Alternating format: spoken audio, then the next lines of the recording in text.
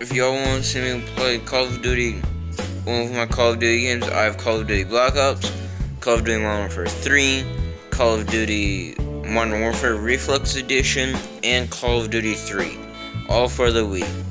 But my friends say they can't do it on the Wii, but I can, since I beat Modern Warfare 3 so many of times. I've played multiplayer so many of times.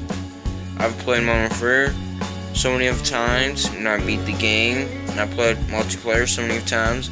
Call of Duty 3 I don't really like, because it stinks. Oh, I also forgot to mention I have Call of Duty World at War, and I beat that a lot of times. I haven't played multiplayer, but I did in the campaign so many of times.